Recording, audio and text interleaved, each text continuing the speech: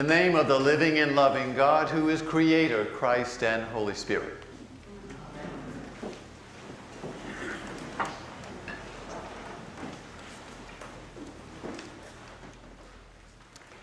What is the purpose of our lives? It's really interesting that that's an issue here in Scriptures, and it's also connected to what we're talking about in that class on Tuesdays at 10:30. What is the meaning of life? But what is the purpose of our lives? And I guess it really depends on where we are in the stage of our lives. I mean, we start out as children learning about relationships and responsibilities and opportunities.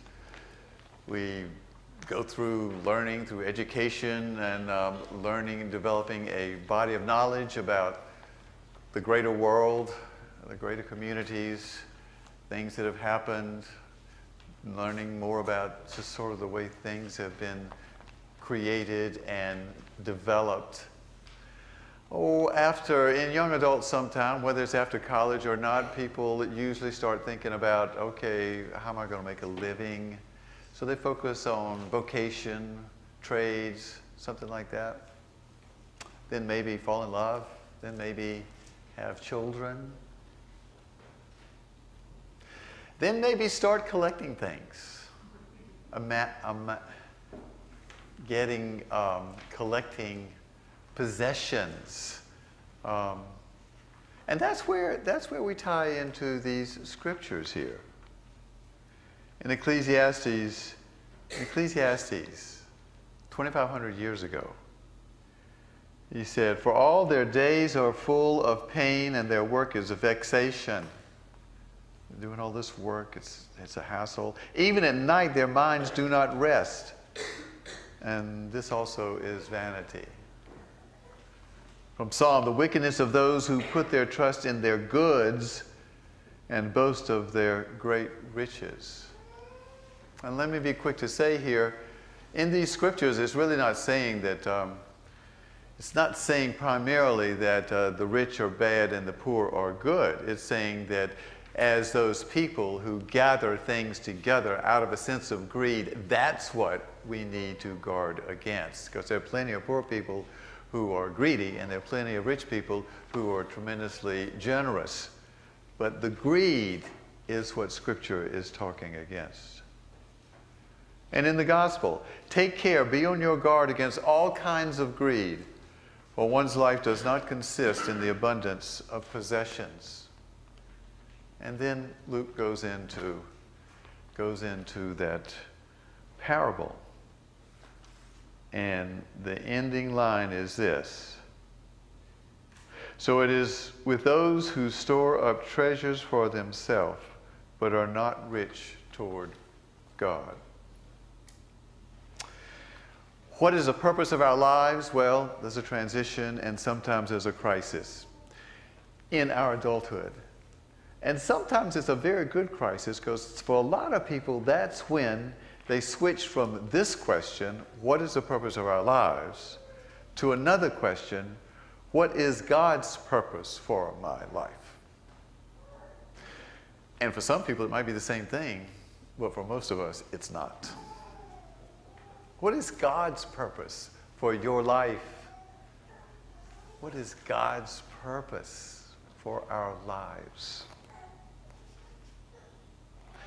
Moving back in time in Colossians, do not lie to one another, seeing that you have stripped off the old self and with its practices have clothed yourselves with the new self. Of course, that's a reference to baptism, taking off one set of principles in which we live and putting on another one, a new one. "You fool, this very night your life is being demanded of you, and the things you have prepared, whose will they be? So it is with those who store up treasures for themselves, but are not rich toward God." Not rich toward God. Christ is all and in all. I think these scriptures encourage us, again, us adults, I mean, some very younger adults go through the same crisis, go through the same time of revelation, of realizing where they are in their spiritual journey and how God is leading, guiding, and calling them into this place or this activity or that activity. But a lot of us have to go through this other part first and sort of get to the point that we realize exactly what's being said here. Is the real essence of a good life is not based in how much we have, whether it's bigger or more or better. It's really based in who we are.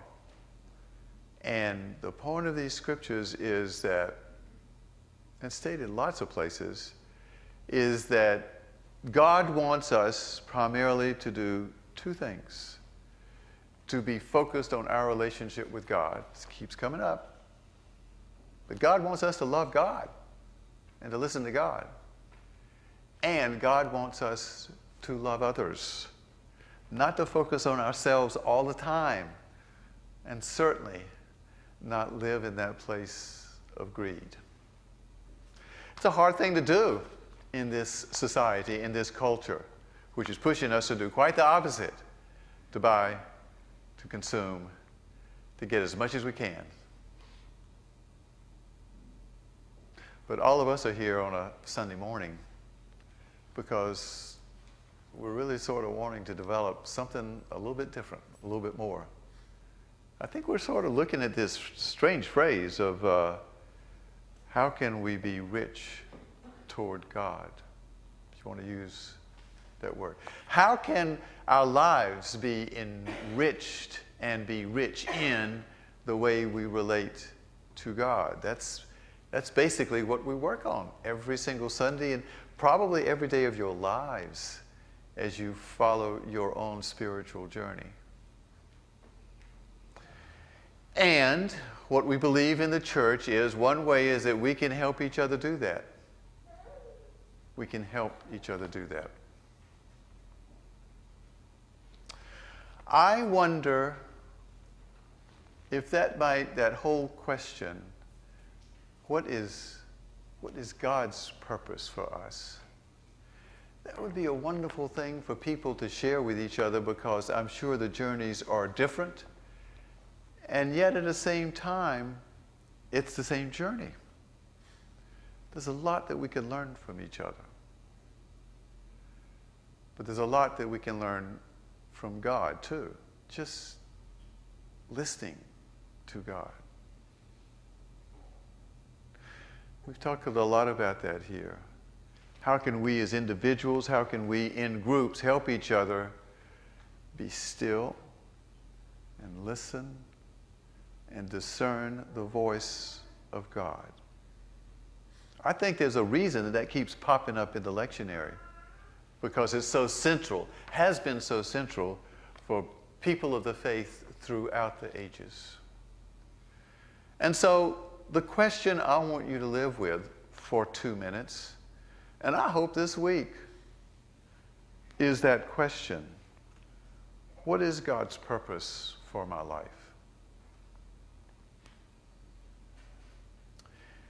What is God's purpose for my life?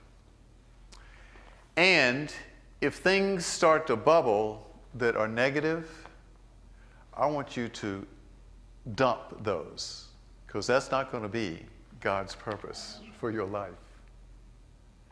And if things don't come immediately, I want you to be patient and keep asking God, what is your purpose for my life?